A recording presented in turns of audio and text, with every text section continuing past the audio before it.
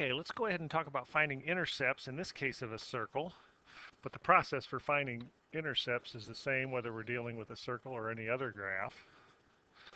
To find the x-intercepts, any point that is on the x-axis has a height of 0. Therefore, our x-intercepts should be of the form something 0. And likewise, our y-intercepts, anything on the y-axis, there is no distance right or left, so this should be of the form 0 something. So it's as easy as this. I just want to put the value 0 in for y to find my x-intercepts. So I get x minus 6 squared plus 0 plus 3 squared equals 16. At that point, you may think, well, let's go ahead and FOIL this. I'm just going to ride this one out for a little bit and then explain why we might not want to FOIL that a little bit later. So x minus 6 squared plus 9 is 16, or x minus 6 squared is, subtract 9, 7. And again, at this point, you're probably maybe thinking, let's FOIL this out. Let's subtract 7. Let's try to refactor. Or if it doesn't factor, let's go quadratic formula.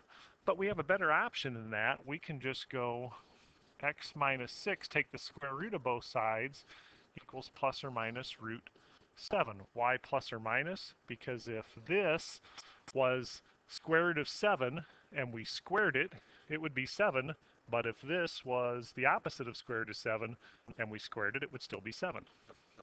Therefore, we end up with add 6 to both sides, 6 plus or minus root 7. So we have two x-intercepts, which shouldn't come as too much of a surprise because this is a circle. Okay, so then the second step, we would put, finding y-intercepts, we would put 0 in for x, and we would get 0 minus 6 squared plus y plus 3 squared is 16, or 36 plus y plus 3 squared is 16. And some of you may see what's happening here already. If I go ahead and subtract 36, I get y plus 3 squared equals negative 20.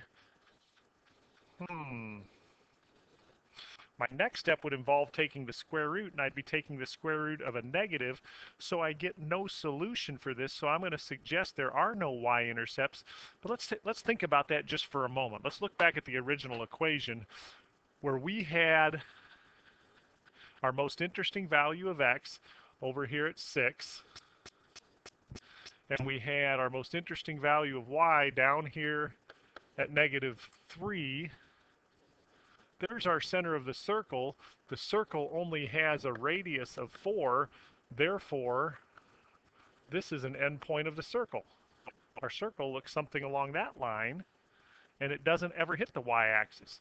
So, not surprising that we don't have any y-intercepts.